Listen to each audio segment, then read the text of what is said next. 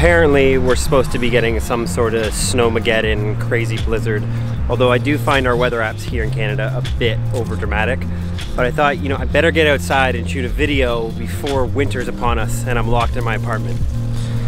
Today, I want to talk about starting your career in film and photography. Because if there's one question that I get asked most often, it's where do I begin? How do I get into the film industry? How do I begin taking great photos? I think there's one piece of advice that's so important, so crucial that you take time and time again. And that piece of advice is get a camera and start shooting. Even if you don't own one, you probably have an iPhone or you can borrow one, but get out there and start shooting. That's the most important thing.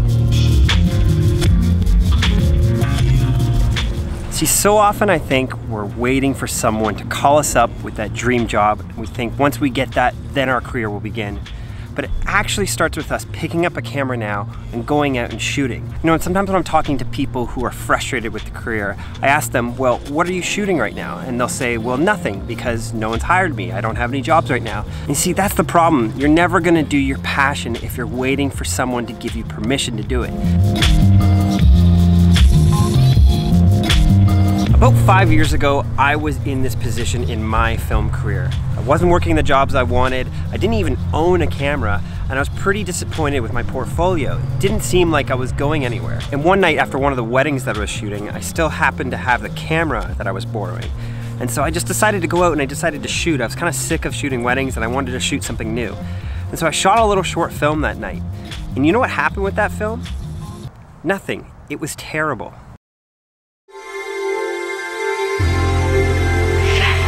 Pretty embarrassed of it. And you know, the film's pretty terrible, there's no plot. You know, I just went around my neighborhood with this crappy $50 slider. The dolly wasn't even smooth, it could barely move straight. I don't know what this shot is. It's a rack focus to a faucet. That's beautiful.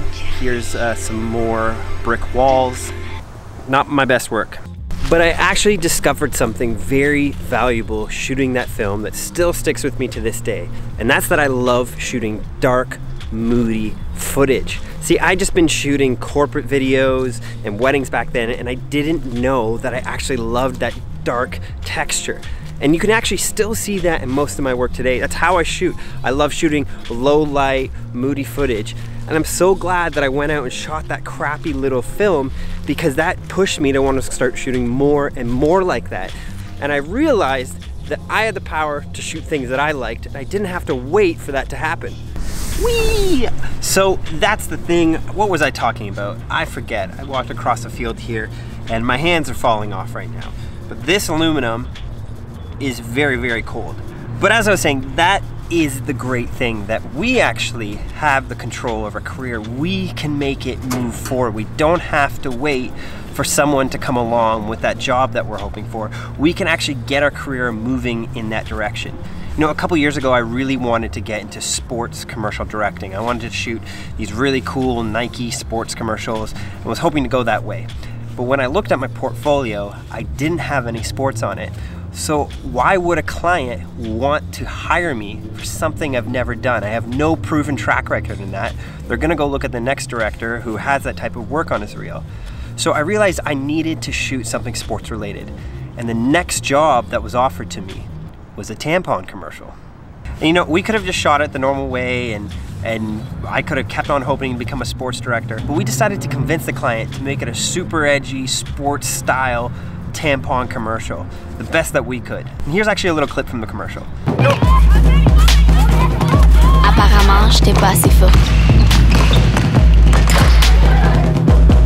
Pas assez rapide. J'essayais pas assez fort. Mais aujourd'hui, on voit tout de suite de quel poids je me chauffe.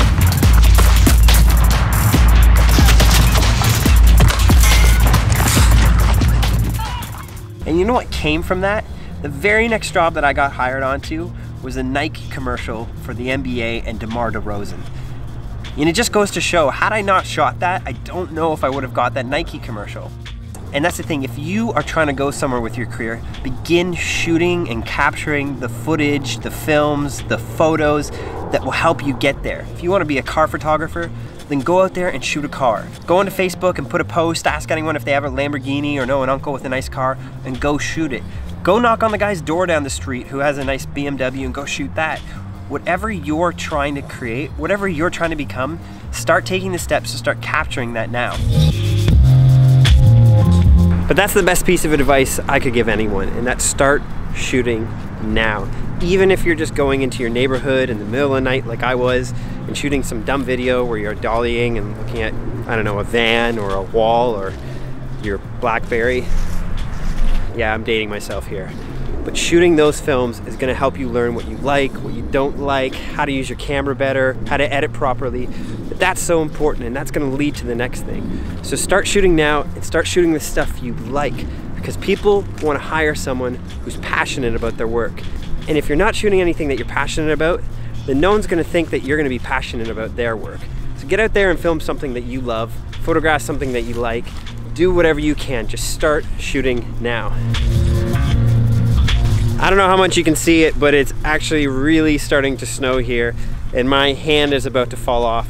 But so hey, I'm gonna go inside and warm up. But thanks for watching. Make sure to hit subscribe, leave a comment below. Let me know maybe about the first film that you shot, or if you haven't shot a film, then stop watching this. Go out and shoot one. But thanks for watching. I'll see you on the next one.